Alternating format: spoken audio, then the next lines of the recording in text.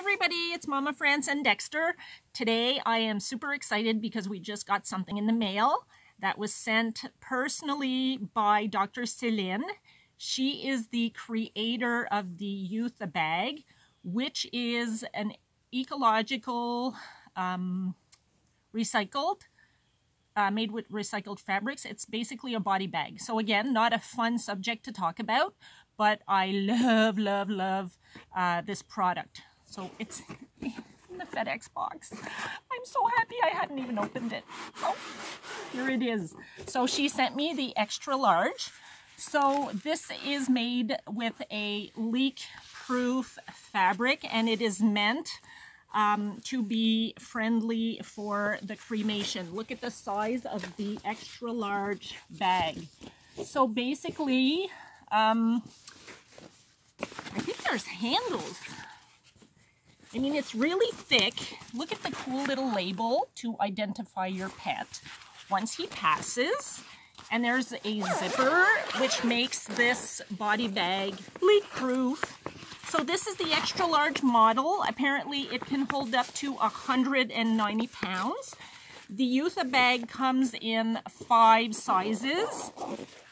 There are over 1,500 clinics that use this, and I think it's the best invention since sliced bread, because come on, let's face it, when your dog passes away, and it's been like that forever, they put them in garbage bags. No, our babies deserve much more dignity than that. And you know what? She sent me this. I'm going to personally take this to our local vets to make sure that they have some, because I'm going to be asking for the Euthabag from now on. I can't believe the size of this thing. I mean, and it's awesome. Look, it's huge. It's huge. So just because this is a Canadian product also, so yay. And I love this. It's thick, it's leak-proof. Our babies deserve to be put in something beautiful like this when they go. And, you know, I don't know why you would ever opt for a garbage bag when you can have the Euthabag. So Dr. Céline, me and Dexter just want to say thank you for creating this wonderful product. Thank you for sending one.